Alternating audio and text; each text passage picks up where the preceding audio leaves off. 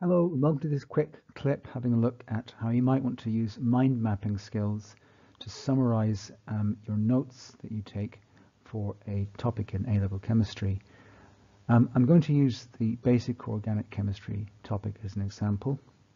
So a mind map is simply a way of condensing your notes that you've made in class and your independent study notes into a easy to use format which minimizes the amount of text that you have to read.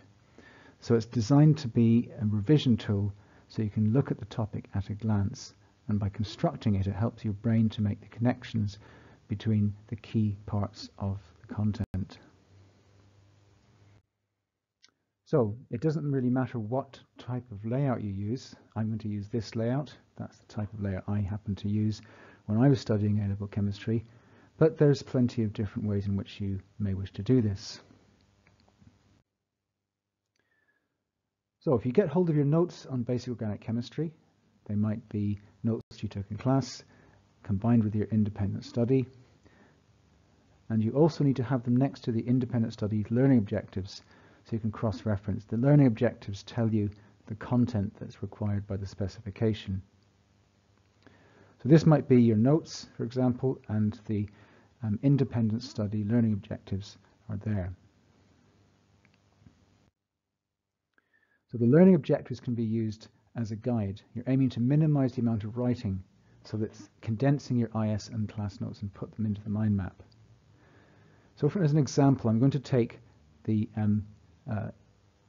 second one, 4.1.1b, because there's lots of writing in that particular learning objective, and that can be sort of simplified into a few basic things. So having a look at it, you've got a general formula, you've got homologous series, you've got structural formula, you've got displayed formula, etc. And also skeletal formula.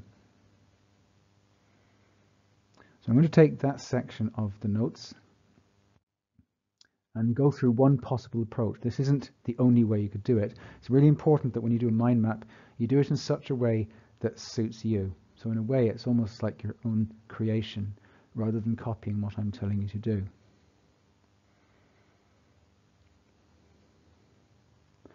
So the learning objectives from the IS task guide what content to include, and the notes and independent study task together decide what to put into the mind map.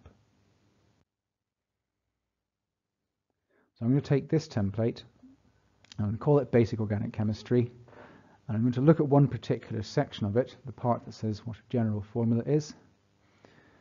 And I can see from the notes that I've got alkanes, I've got alkenes. I might want to include alcohols, I might not. But one thing I do know is that quite often people don't realize that cycloalkanes and alkenes actually happen to have the same general formula.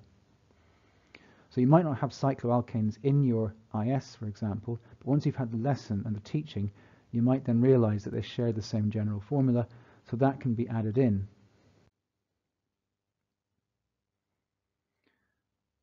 So an homologous series is a family of compounds with similar properties. But in the IS notes, I've put that the successive members differ by the addition of a CH2 group. Now this is something that quite often people miss out. So if you spot an example like this, add it into your mind map. So a functional group is an atom or group of atoms responsible for chemical properties. And you might want to put some examples in, just to flesh it out a little bit. Just one or two is the maximum. Don't go completely to town on this. So the next thing is straight chain, branched, and non-aromatic rings. That is aliphatic compounds, and then alicyclic has a crossover between aliphatic, doesn't it? So non-aromatic rings would be alicyclic compounds. So there's a note to self. Alicyclic compounds are examples of aliphatic compounds. So sometimes people don't always realize that they kind of share a definition there. So if something occurs to you, put it in. It's a piece of thought you came up with, and therefore you're more likely to remember it.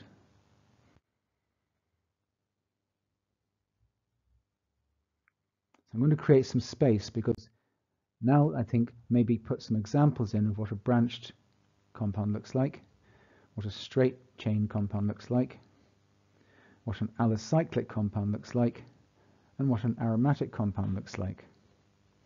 Now, as I'm doing this, things are occurring to me.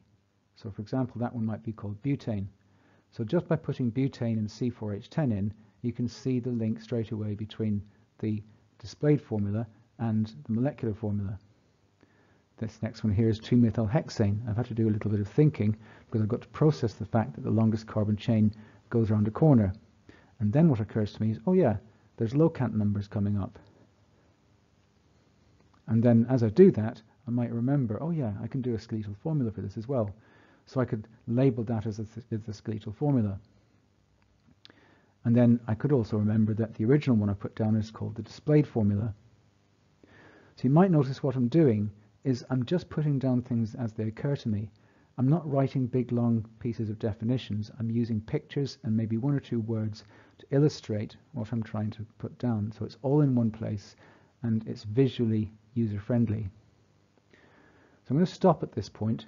All I've tried to illustrate is how what might be in 4 or 5 pages of your notes can then be condensed into pictures and thoughts on one page. Obviously, more can be added. This isn't complete. There's obviously a gap over here which I've left on purpose. So now go and have a go yourself. Try it out and see if it works for you. And then maybe once you've done it, you can try an exam question to see if it helps your understanding and your recall. Okay, thanks for listening. Until next time, see you soon.